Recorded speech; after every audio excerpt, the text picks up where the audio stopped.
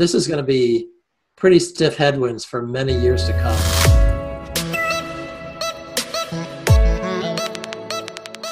Dr. John Allen, welcome to our conversation. Thank you so much for joining me today. Well, thank you very much. I appreciate it. So I want to begin by asking you, Dr. Allen, on what your role entails in a large system as Michigan Medicine. Let me give a little background on my journey first. I'm a trained gastroenterologist, obviously, and I think I've worked in almost every practice setting there is, from the VA to a hospital setting to a small practice to a mega practice, which was Minnesota Gastroenterology, and now 2 academic healthcare systems, first at Yale as clinical chief there, and now at Michigan, first as clinical chief of gastroenterology and now as chief clinical officer. And I also sit on the board of directors and chair the Quality and Population Health Committee for Allina Health, which is a large integrated healthcare system in Minnesota. I've gained a lot of perspective on academics, non-academics, and other aspects of GI practice, which has been really quite interesting. And so now I go back and forth between Michigan and Allina and can compare a non-academic, consumer-oriented healthcare system with an academic system like Michigan. It's fascinating. What I actually do at Michigan, so I'm the chief clinical officer of the University of Michigan Medical Group. And so that entails all of the faculty and all of the professionals that basically bill. All of those revenues come up through the UMMG, the medical group. We also manage the facilities for all ambulatory services. We have 40 different clinical sites. We have radiology, pathology, laboratory services, outpatient ORs. We have about 23 ambulatory ORs, an equal number of ambulatory endoscopy centers. And all of those roll up to the executive leadership, which is the person I report to, Dr. Mulholland, who was the ex-chief of surgery, and he's the executive director. Then I'm the chief clinical officer, and I work directly with the chief operating officer and chief nursing officer. So we basically manage the operations of the ambulatory part of Michigan. What's interesting is that Michigan Medicine and Allina Health are about the same size, about $4.4 billion in annual revenue. And so again, it's really quite interesting to go back and forth between those 2 systems. So on a day-to-day basis, what does your role look like? Is it more clinical or is it more on the business side of medicine? No, it's completely administration now. I stopped scoping last September, a year ago, and have been staffing fellows clinics and things like that. But it's really completely administration. So I've switched into the administrative role completely. Mm-hmm. And on a day-to-day basis, like for example, this week, we're figuring out where, how often, and how to give flu vaccines to the 230,000 patients that are within our primary care catchment, and how to deliver those and safely within COVID and social distancing and things like that.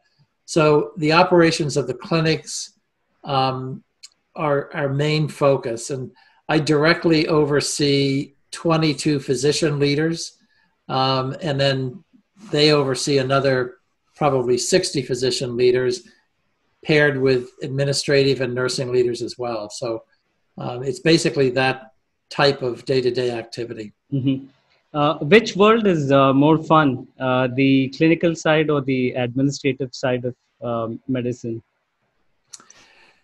They're both fun. I practiced for 40 years, and at that point I felt I had completed that phase of my life, and I was fine getting out of direct clinical care.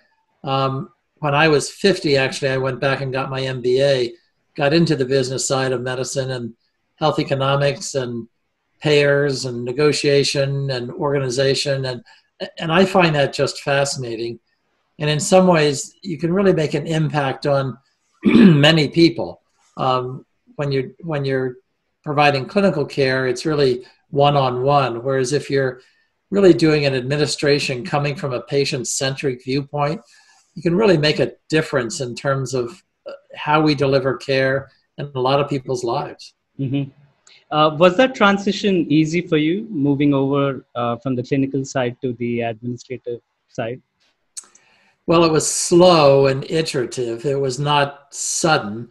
I started out at Minnesota Gastroenterology in the mid 90s and got into a leadership position there in the late 90s and began to take on more of an administrative role. And it was a learning process. This is not easy, and it's not something you can learn from a book. It's learning by experience and sitting through innumerable meetings and having to deal with all the different aspects of practice in different practice settings.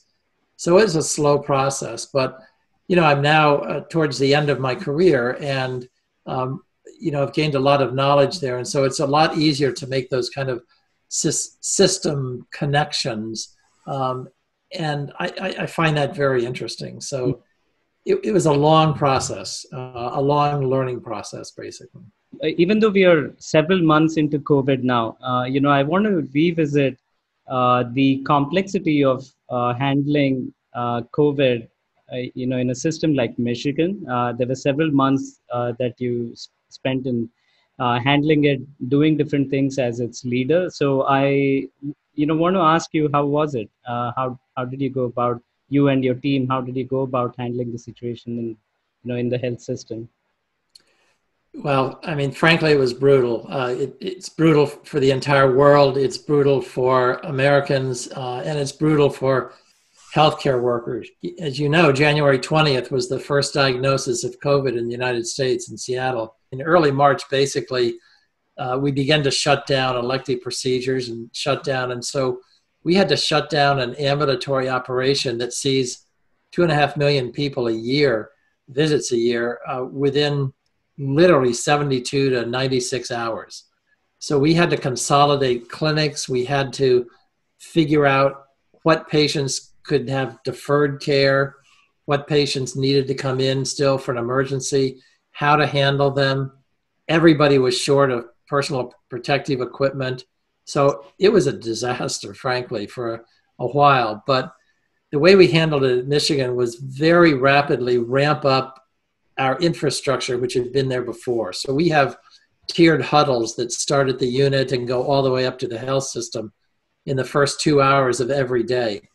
So we developed a command center that handled every aspect of the healthcare system, met twice a day with the topmost leaders and the frontline workers as well, and really managed it that way in terms of communication.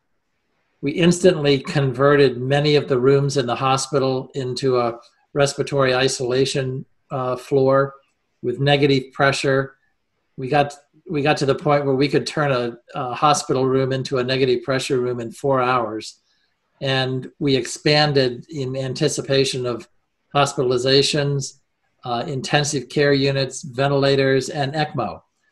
So we had to create a admitting officer of the day that had complete control over transfers and admissions.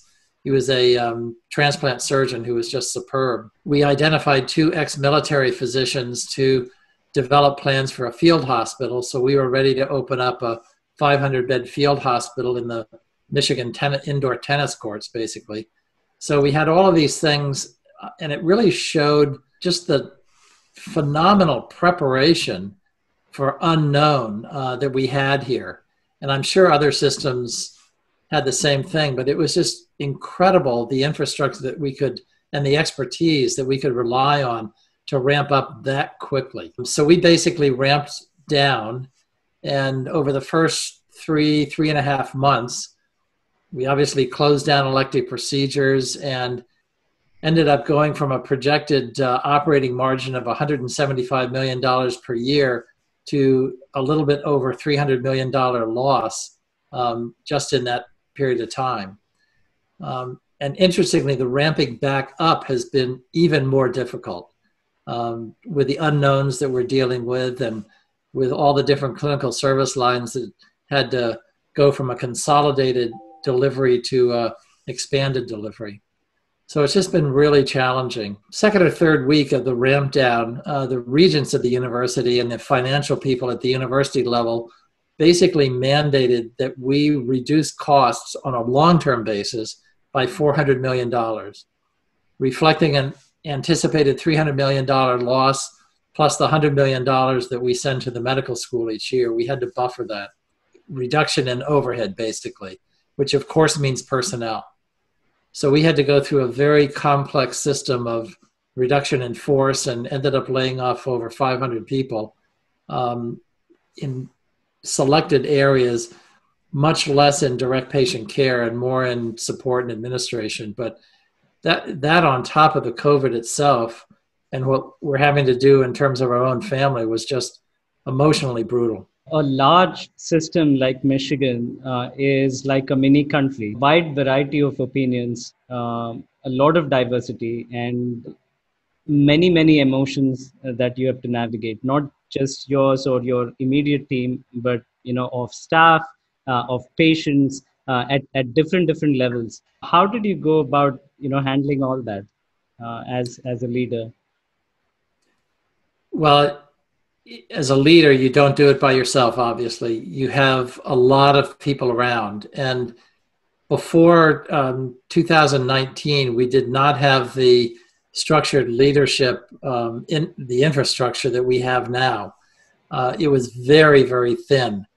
And so Dr. Mahalan and I and our administrative and nursing partners have basically hired an infrastructure for leadership, tiered leadership, over the last year and a half. And that had nothing to do with COVID. But had we not had that, it would have been a disaster.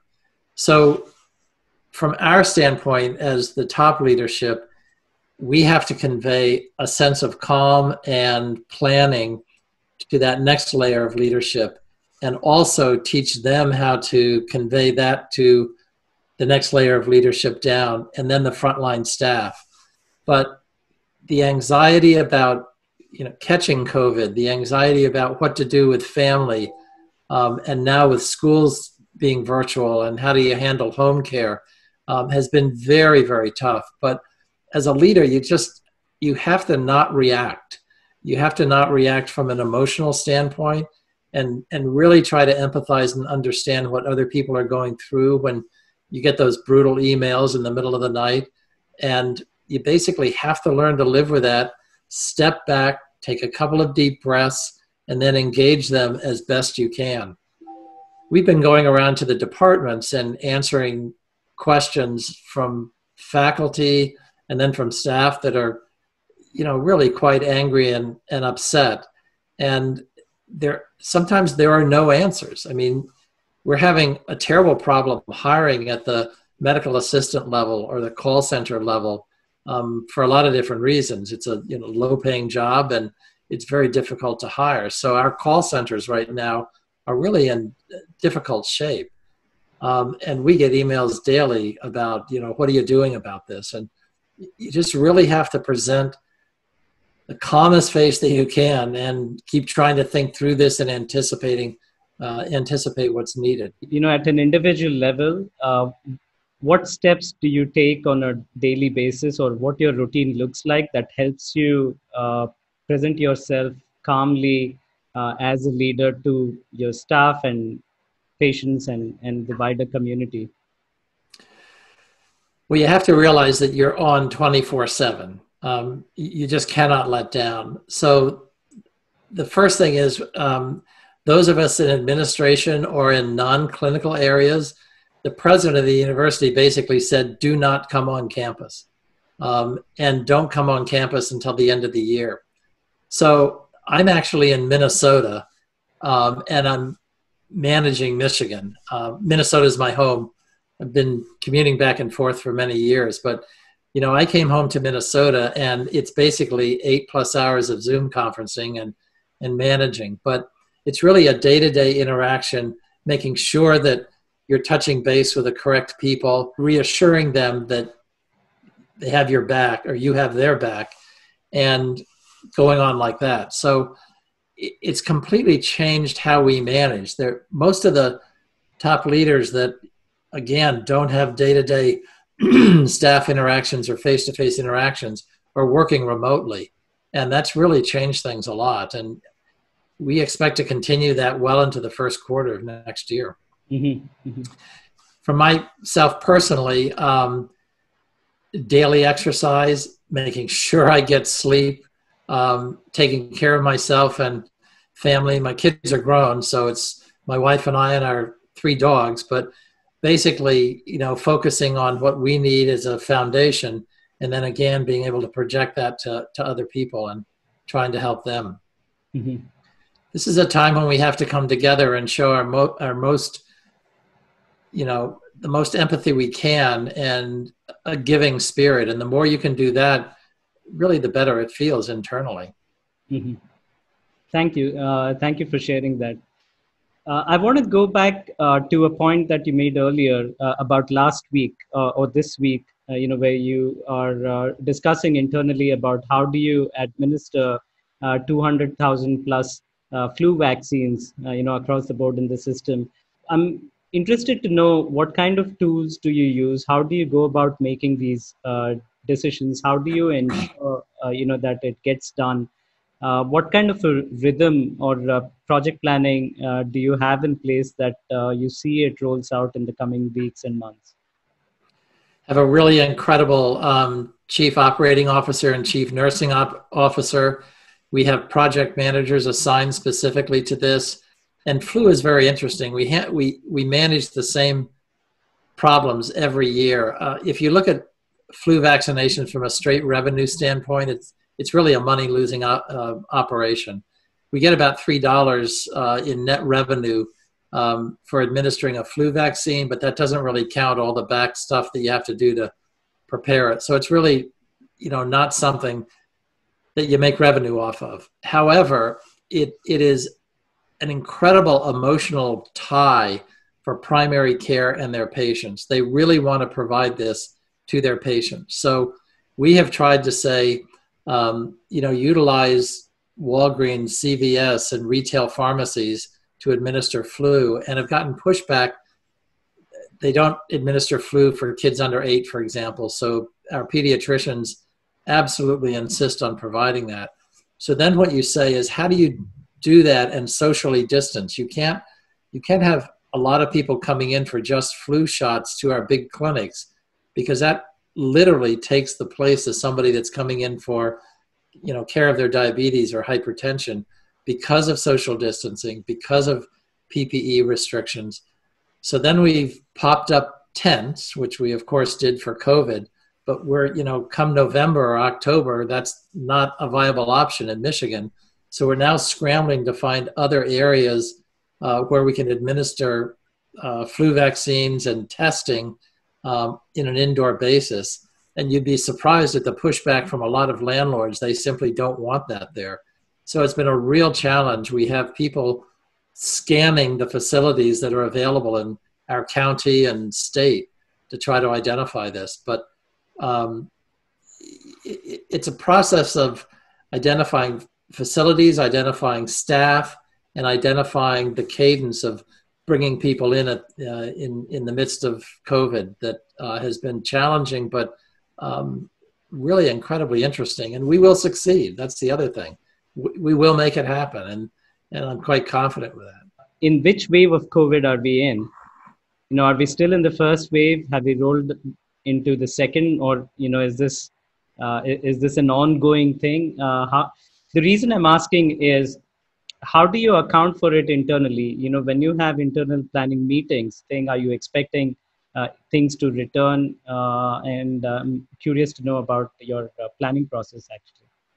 Sure. Yeah, it's really fascinating. Well, first of all, the wave that we're in now, whether it's the first or second wave or whatever, this is the chronic phase. This is the wave where we have to adapt our lives and adapt our care to existing with this monster virus for quite some time. Whether we get a vaccine in the next month or two, there won't be mass vaccinations, and there won't be enough immunity within the community to really dampen this down for a long time. I mean, we're really anticipating a year to 18 months. That being said, when COVID first hit, nobody knew what to do. We didn't quite know what personal protective equipment we needed. We didn't have enough supplies. We didn't really know about the aerosol transmission and the importance of crowds and masking and all of that. So that initial wave hit us very hard. And a lot of times it hit vulnerable people like nursing homes or people in some sort of community living. Those are vulnerable people with multiple comorbidities, and they got very, very sick. So they had to be hospitalized. They had to have ICU beds. They had to have ventilators. A few had to have ECMO, and the death rate was just incredible. Now, the increase in COVID is in people that don't necessarily need those, end stage resources. It's more in young people who don't get quite as sick. They obviously do get sick, but the demand on beds, ICUs, and ventilators is not as much. That being said, we've got a 4-tier program depending on the wave of COVID. You get about a 2-week notice when COVID infection starts and when the need for hospitalizations occur. So we are ready at a moment's notice to reconvert rooms that we sent back to general medicine and surgery. We have everything ready depending on what COVID is in the community. We can predict incredibly accurately how many beds are needed, what ICU beds are needed. So we're ready for that. And it turns out that there's a big difference between summer and winter because negative pressure rooms require an incredible demand on your HVAC system. So in summer, where you're running air conditioning and you add negative pressure rooms, you are limited with the number that you can do because of your HVAC requirements. In winter, that's a little bit different. So we actually have seasonally targeted plans for expansion to 15 beds, to 30 beds, to 60 beds. And of course, we always have the field hospital in our back pocket. I don't see that happening. And in fact, we're learning to live with this, and we do not anticipate ramping down ambulatory care at all, no matter what happens in the community. And I think we'll see isolated hotspots that come up, around parties or sororities or things like that. But I don't think we're going to see the mass that we did originally, frankly. Mm-hmm. Mm-hmm. But we're not going to ramp down ambulatory short of an executive order from the governor. In your internal discussions, are you planning for another pandemic? Not COVID, but in the future, in case something else strikes? Some it depends on the infection routes. For example, Ebola is quite different from an aerosolized route like influenza and COVID. But we went through Ebola planning and we did all the things necessary in case Ebola hit.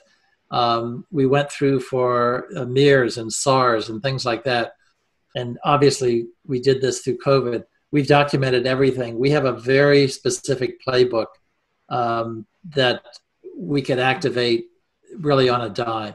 Mm-hmm. So whatever hits and whatever infection source that pandemic rests on, we would be ready for it because we've done this kind of planning. Mm-hmm.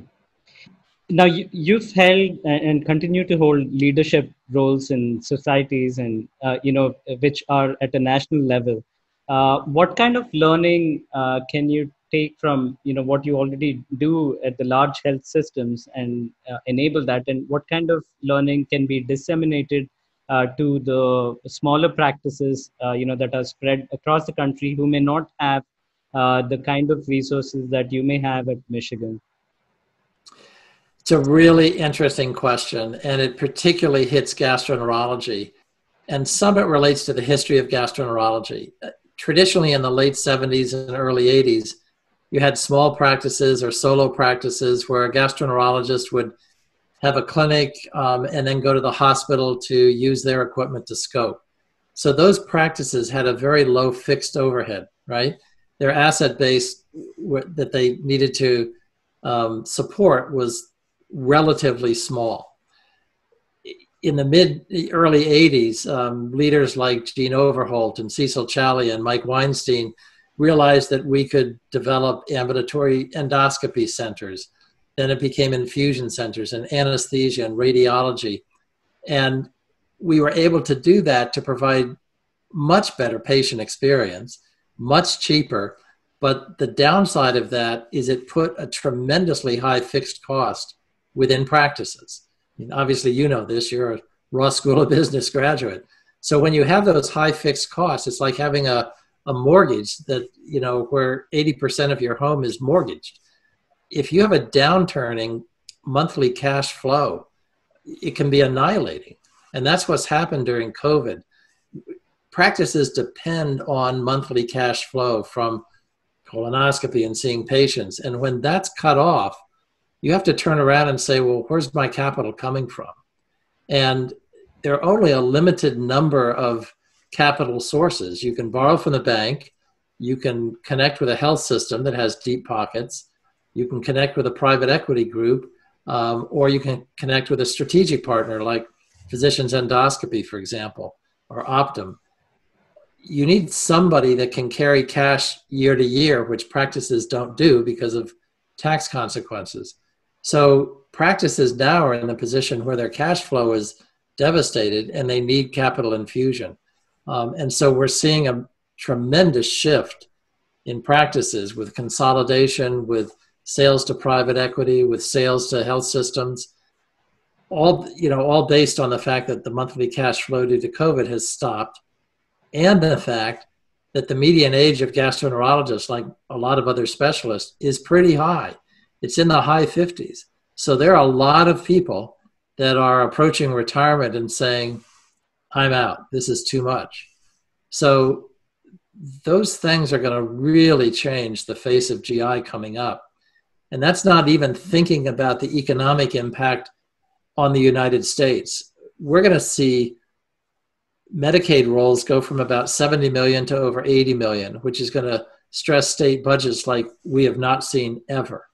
We're going to have a lot of people out of work. And of course, half the country gets insurance by their employer. So, and we're not going to, even if the economy recovers fairly well on a day-to-day basis, or the equity markets recover, that infrastructure is going to drive patients into either government payers or being uninsured. And that, for a health system or a practice, is a real problem that we're not going to see resolution for 2 or 3 years. Mm-hmm. At Michigan, every 1% switch from commercial to government payers is $8 million less in revenue for doing the same service. So you multiply that times what's coming up in terms of the payer mix shift, that's going to be really difficult to handle, frankly. Yeah, it's going to be a very complicated and interesting problem to solve. One thing that I wonder about, the big entities and the small entities, not just in medicine, but, we saw through COVID that large companies, which we would have never thought, would file for Chapter 11, file like Hertz or JCPenney or and I think Neiman Marcus too, and there was an ophthalmology private equity platform that also filed for Chapter 11. So there must be some determining factor here that might drive, though I agree with what you're saying, like that the smaller practices, the impact for them to handle the impact is more difficult than for larger entities, which may have a cash position, like, they may have money in the bank more than smaller practices do. But I'm wondering if, even a large entity is safe anymore. And I'm talking purely from an economic standpoint. I don't think it is without changing their business practice. And I'm particularly worried about academic centers that have very, very high fixed overhead and are much less efficient than non-academic health systems, for example. It is very difficult to turn the ship in a big academic center like this. Typically health systems carry anywhere from 230 to 290 days cash on hand. That's their bank account, right? Well, that has really diminished. If you look at the annual revenue for an organization like ours, it's about $11 million. So everyday cash on hand times $11 million is what we have in the piggy bank. And most of that is in liquid money. But a lot of the endowments, a lot of the cash that we have is in illiquid funds, or it's in dedicated funds for professorships or things like that. So again, from a cash flow problem, it becomes really acute. So we've really had to scale back. We've canceled planned facility expansion of 2 very big multi-specialty clinics. We've delayed a planned new hospital build, and those all have ramifications. We have, canceled the retirement match for all the clinical faculty, for example. The leadership has taken pay cuts, and I mean, those are temporary things to help in cash flow, but they're not sustainable. And I still don't think that we have fully appreciated the change in economics for the United States in healthcare because of things that I talked about a few moments ago. Mm-hmm. So this is going to be pretty stiff headwinds for many years to come. So that naturally takes us to my next question, which is on the future of gastroenterology and healthcare in general, actually. And I want to thank you first for giving a testimonial for my book, Scope Forward, which is on the future of GI. My question is, what aspects of the book resonated, with you? Like, what do you think is likely to happen, and what didn't? In your own view, what is the future of gastroenterology? So I appreciate both of your books, actually. And the Scope Forward book was very good. And the things that resonated with me is your continued warning about being dependent on a single service line, which is screening colonoscopy and surveillance colonoscopy. And, we're seeing the results of that in COVID as well, right? You perceived very well the increase dependence on technology at many, many levels, whether it's remote patient monitoring, artificial intelligence in screening colonoscopy, all the different types of programs like Sonar MD to monitor inflammatory bowel disease patients. There will be more and more of that. And we're going to separate, and I think you were right on in that. And the danger of that is that those all cost practices. And the ability to handle what's going to become routine gastroenterology or cardiology or neurology care, it's going to be more and more expensive. And regulations as well. Those expenses have reached a point in small practice or in medium-sized practices for sure that are really, really tough. If you're a very small practice in a rural community, for example, I actually think you're in pretty good shape because your overhead is low and you have a patient base that is dedicated to you, and the ability to deliver really high quality GI care, I think will continue with that model. We're seeing consolidation, and it's sort of that middle spot where you have a mid-sized practice that is going to be really stressed to have the capital to handle these innovations. And I think you hit that really well in your book. You also have a lot of emphasis on private equity, both in your first book and some in this book as well. And I'd just like to speak a moment, if you wouldn't mind, about some of the risks that I see in private equity. The basic business model of private equity is to do a leveraged buyout where you basically accumulate whatever you're accumulating, whether it's a manufacturing plant or a practice, strip out costs as best you can, consolidate to achieve some sort of economies of scale, but you have to hit about a 20% annual return. And correct me if I'm wrong, but if you're an investor in a private equity company, you expect that. It's high risk, but otherwise you just put your money in mutual funds. You expect that kind of annual return. And private equity goes in with a cash influx at first, which is good if you're a more senior partner and are thinking about retiring in the next few years. But it's really that second bite when the private equity sells to a bigger private equity where the second cash infusion comes in, where you get that much of a return. Because in between that, you're basically discounting your salary because you're investing in the private equity, whether it's a management company or whatever it is. So it's a little bit tough, and private equity does not come in to really improve healthcare as their primary goal. You know, they are very much in it for profit. A side effect can be better patient care, accumulation of big data, things like negotiating power. But I'm skeptical that this is going to really play out, and maybe a repeat of the 1990s where, you know, we saw those kind of management companies come and then get really stressed in terms of assets down the road. That's different than hooking up with a company whose business is delivering care. And again, I go back to physicians endoscopy and capital digestive as an example. That's a long-term strategic play. They're not bound by a 3 to 5 year window.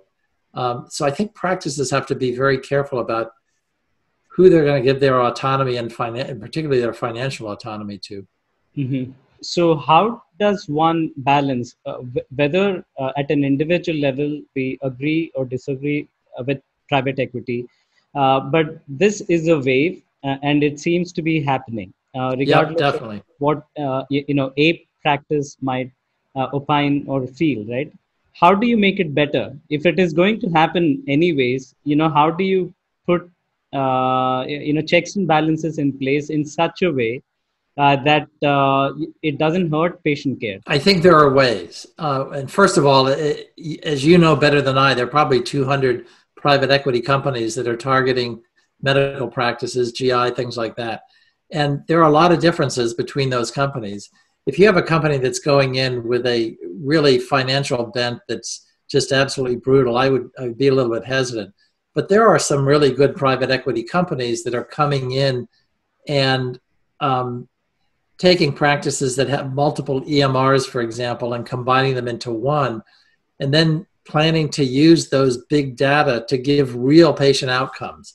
And you can almost accumulate enough patients to target a big payer and say, we will look at your patients and show that we can deliver better care. When you go in with that bent, whether it's private equity or a strategic partner, I think managing populations, again, whether it's gastroenterology or cardiology or what, can improve care a lot. Mm-hmm. There are a lot of inefficiencies that and those inefficiencies are going to be definitely stripped out. What kind of advice do you have for an early stage gastroenterologist who might be watching this? How should they plan their career over the next 5-10 years? Well, I think there's a great opportunity. I think you have to be very careful about where you end up being employed, whether it's a health system or a practice. It goes back to the very basics. If the primary purpose of that practice or health system is to deliver good patient care, then that's going to come out in your interviews. It's going to come out in how the contracts are structured. It's going to come out in talking with the partners of the health system. You're going to be able to tell the difference between that and a practice or health system that is financially driven. Obviously, I would choose the former. I do think that the consolidation trend will definitely continue. I think that going into a small practice right now, except in some of those niche areas that I mentioned, is very, very difficult and challenging. But you want a practice that is well run, that is patient focused, and also is embracing the new technologies that we have. AI, remote patient monitoring, basically using technology to get rid of all of the routine stuff and strip out costs from what we do, whether it's colonoscopy preps delivered by bots or anything like that. You have to be thinking along those lines to really be successful. I do think you have to have a more consolidated large practice, whether it's multi-state or single state, depends on the region. You also have to have a capital partner and professional management that is really good and can anticipate changes. But I do see the practice of gastroenterology really consolidating like that. I think in the academic realm, it's going to be very tough. And academic centers that don't morph into a true integrated healthcare system are going to have a very tough time competing with the integrated healthcare systems that are out there. And there's some really good ones. You cannot live on high tertiary quaternary care alone. You have to be able to deliver that secondary care and primary care. And then also, offloading the most routine care. I think at the primary care level, a health system that can partner with some of the retail pharmacies or some of the now technology companies that are coming into, the lowest level routine care. I think you've got to partner with them. We're not going to be able to fight, the Humanas, the CVSs, the Aetnas, the Optums in terms of routine primary care. So let's partner with them and use that as a win-win and really deliver the care that we need to. My final question, Dr. Allen, is I want to go back to this whole COVID period, right? So to a lot of people, especially in healthcare, it's also been a time for reflection.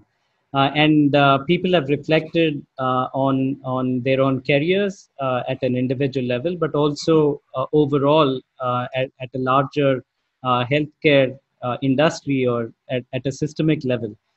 Now, if you go back to our healthcare system, whichever part of the world, to a pre-COVID world, there's been increasing patient and physician distrust, with each other.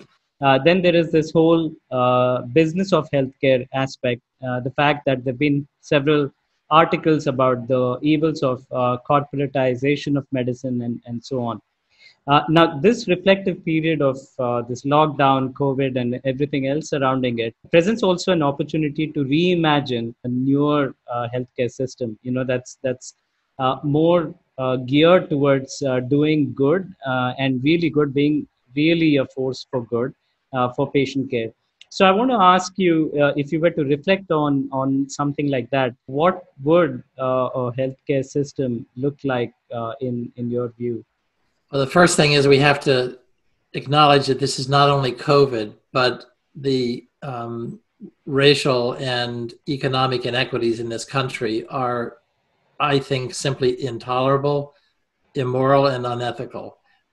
When George Floyd was murdered in Minneapolis, I was sitting about 9 miles from that corner.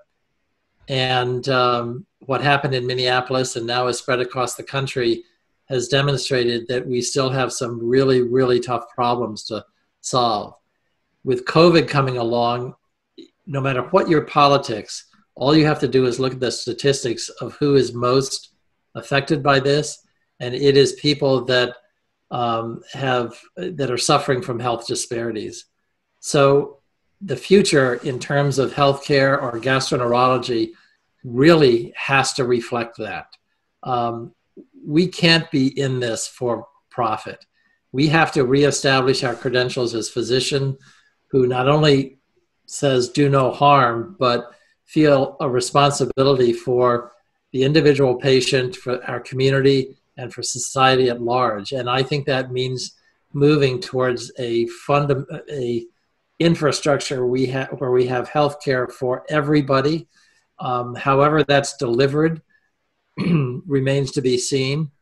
But to have uninsured Americans or to have Americans that simply cannot access healthcare at a fundamental level, again, I just think is an immoral place for this country to be. And I think we have to step up with that and decide how we want to use our resources.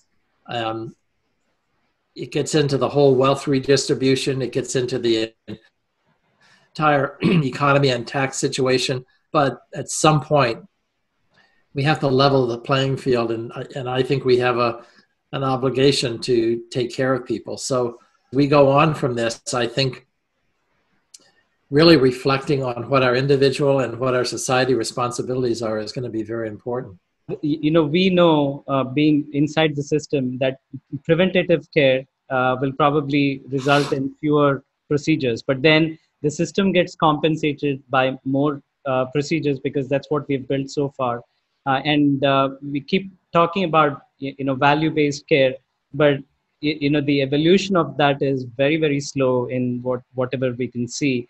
So how does one balance that? Because if a hospital does not do procedures, then it can't survive at an economic level. But if it goes and invests in say getting people in shape, for example, right, like reversing their conditions, that's probably the right thing to do, because then they don't end up needing the procedures. But then if they end up doing, who pays for that? And how does one balance in both these worlds? Well, you're right. We're paid a lot for the complications that we cause. I mean, that's basically what you're saying, and for illness. I do see a movement. So, for example, Allina Health just signed a 6-year contract with Blue Cross Blue Shield of Minnesota that switches to a value-based system with basically a two-sided risk, a 10% two-sided risk in terms of reimbursement, but coming with a partnership around reduction in pre-authorization and administrative cost and opening up of data systems. So one thing, and Michigan is doing a similar program, not quite that robust, with Blue Cross Blue Shield of Michigan. So I think both the payers and health systems are realizing that we have to put real money on the table to partner and not be at odds with each other. So I see that movement actually happening faster, and that will have some tremendous benefits. I think there's going to have to be an investment in health disparities because that's where a lot of these costs come from. And that's going to have to come at either a state or federal level. We have to admit that there is a role for both the state and federal government in supporting those kind of health disparities. You're talking really hard economics. We can get into a discussion about wealth consolidation in this country and what it means. But I think this is a time of reflection, and a pandemic that hits like this really brings out how weak our safety net in this country was. And I think there are a lot of people that are interested in changing that. So we'll see what happens. But I mean, there is no way. I mean, I remember hearing Uwe Reinhardt many years ago saying, look, however it works, people that are earning more than $75,000 have to shift some of their wealth to those that are earning less than $75,000 to provide health care. There's just no other way to do it. There's some hard questions that we have simply kicked down the road, and that I don't think we can do that anymore.